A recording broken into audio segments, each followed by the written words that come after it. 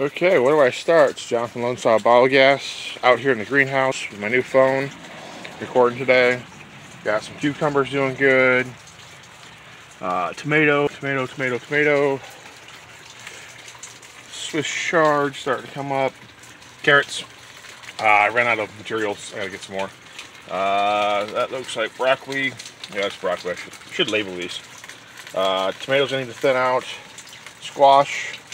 Mung beans and broccoli. That is squash also. Some beets. Some more Swiss chard. Cucumbers again.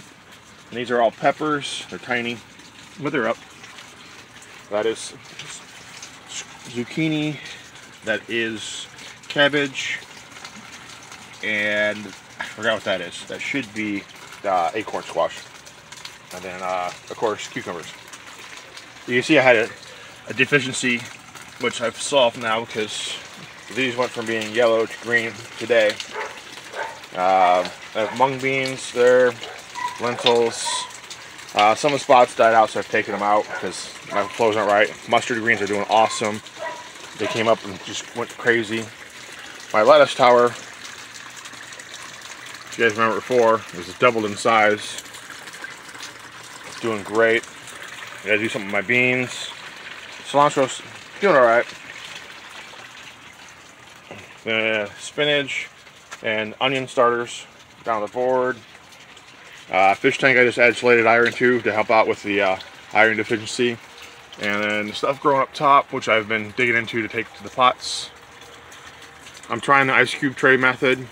I have number 1's hot pepper. Number 2 is regular peppers.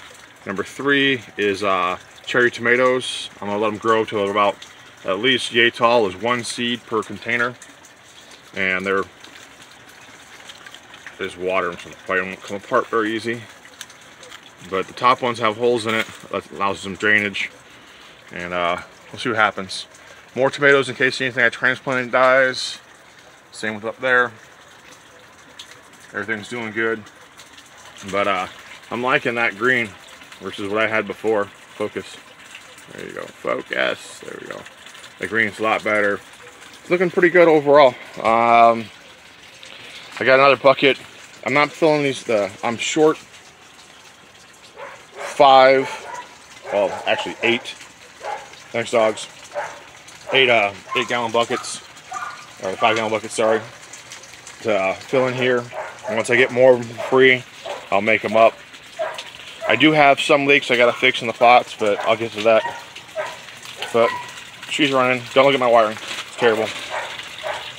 But everything's working good. That's good enough for an update. Any questions or comments, let me know. Oh, and look at that duckweed. That duckweed is doing awesome. These fish are gonna be loving me when they get in here. And I get another tank, one of these IBCs, to hook to this one.